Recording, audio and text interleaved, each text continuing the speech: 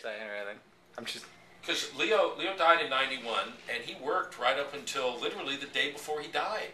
He had been at work that day, and I think he passed away that evening. So a few other things have come in here, but the photographs, and you can even see the phone book is a 89, 90 phone book. I mean, we didn't put that there. It's been here since that. A lot of photographs that that Leo had taken, and he was into photography, but he took pictures of some very odd things. These are a lot of... This is them building these buildings.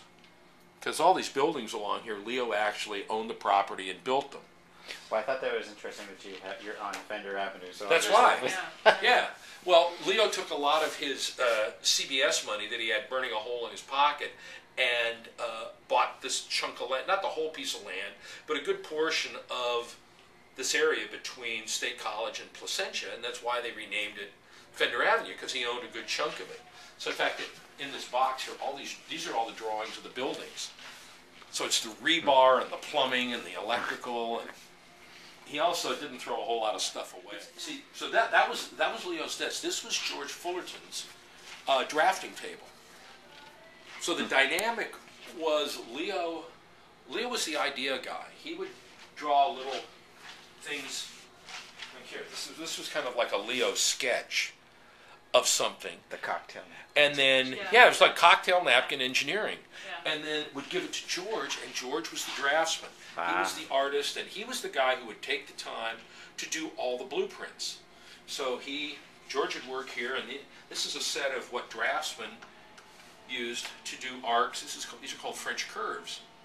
And this is a whole set that belonged to George, and you know, you don't know. You look at this, could these have been the ones they used to design the Stratocaster with?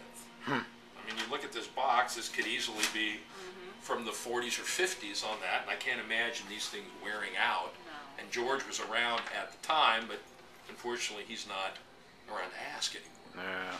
But there's some thing, here's a notebook with Leo Fender's name on it. That's awesome. That's kind of interesting.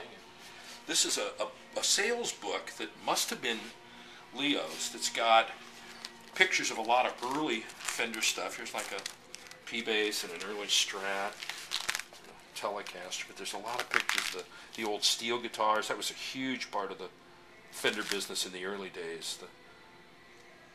The conventional sort of stand-up steel guitars. These all had like telescoping legs on them so you could stand up and play them. And then I don't know if you can get this, but this is a 1957 Fender price list that somebody went through, and these are the retail prices.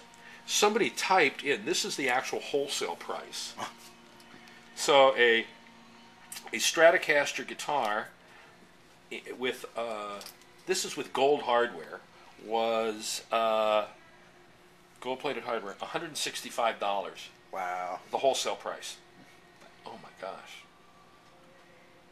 That's amazing. So it'd be nice if you had, oh my gosh, I don't know, $60,000, $70,000 maybe. Wow. Yeah. But then, I mean, we've got file cabinets full of real old, interesting stuff. Here's Leo Fender's 1976 NAMM badge. Oh, how cool. When NAMM was actually at the Disneyland Hotel.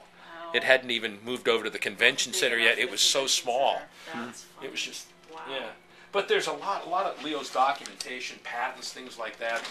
We've got a couple of ledger books with his investments in them, because this was Leo's office, and there was nobody to say, Mr. Fender, get back to work.